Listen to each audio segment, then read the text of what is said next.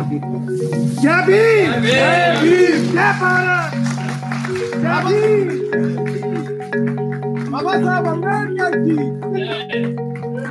All these people who vandalize have probably never read a book by Ambedkar or Periyar. It's like criticizing Gandhism without reading Gandhi.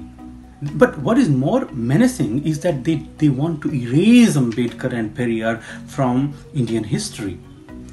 Therefore, such vandalism is senseless.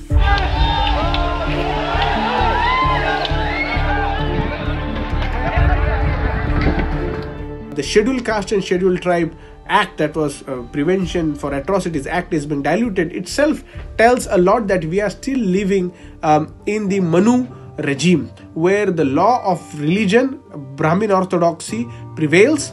The protection that was given constitutionally as well as by the statute to the most vulnerable should have been made more stringent. That would have demonstrated our commitment to the liberal values of Constitution of India.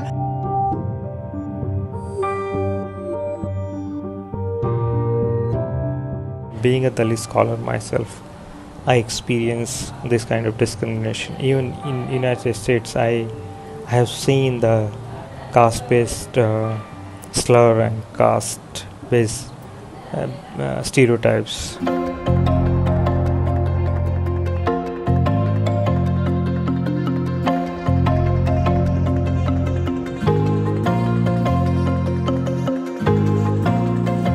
The idea behind installing these busts in the universities is to educate society about an individual who come from the lowest rung of society and went on to write the constitution of world's largest democracy.